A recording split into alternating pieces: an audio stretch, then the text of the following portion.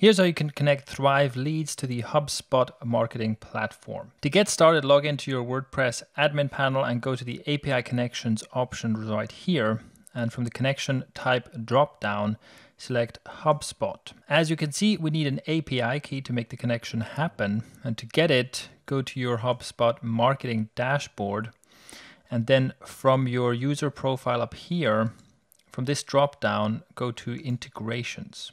On this page, we need the link that's in the sidebar that says get your HubSpot API key. I click on that, and then we click on view key. What you do next is you just copy this entire key right here, copy that, paste it into this field, and save it with this green button.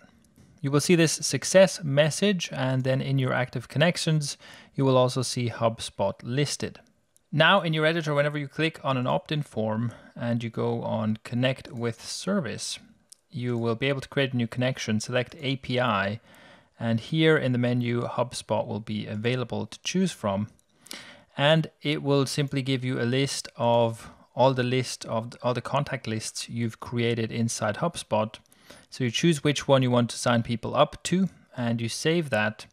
And then on this next screen, you can make a few changes to how the opt-in form appears, such as you can decide whether you want to have a name field or just an email field. You can change the labels of the fields and add a few other details. More importantly, you can also determine what will happen after someone submits this form.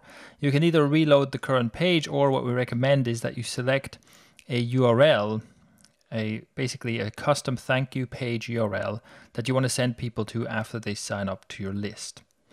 When you've made all these settings, you can save this form, and as soon as you save your changes, anyone who signs up through this opt-in form will be connected to your HubSpot marketing account.